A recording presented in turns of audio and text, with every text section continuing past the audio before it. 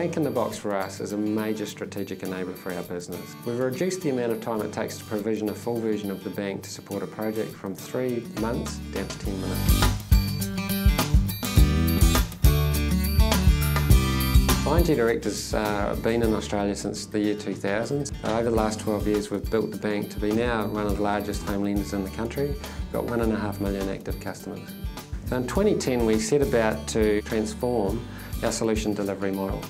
At the time we had significant constraints in the number of environments that we could support in terms of project delivery. We had projects that were backed up for about 18 months. They were really needing a solution to help them be more innovative and agile in the way they deliver banking services to the marketplace. And I thought to myself, if only we could contain the bank and put a box around it and virtualize and clone it, we could potentially solve the problem. So essentially what they were trying to do was create a bank in a box. The ability to take a complete copy of the bank as it stands today, push it to a development or testing environment, and test ideas, concepts, and present them back to the business. We started looking at and exploring different technologies, cloning technologies, virtualization technologies, storage technologies. That's when we started saying, hang on, I think we're onto something here. This was a very complicated solution that they were looking for, and no single vendor was a hero in what they were trying to achieve.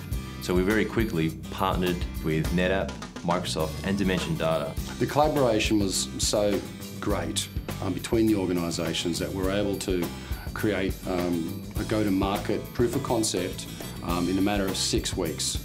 This was a major transformation for ING Direct in Australia.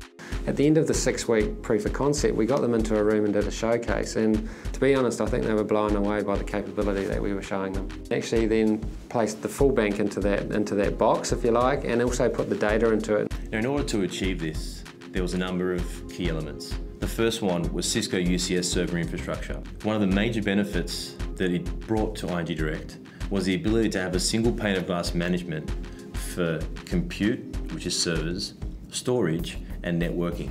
The fact that it plugged in pretty natively into the storage solution and into the sort of tooling environment around that, it was a winner. And it actually had inbuilt agility, inbuilt integration, and we didn't have to do a lot to set that up.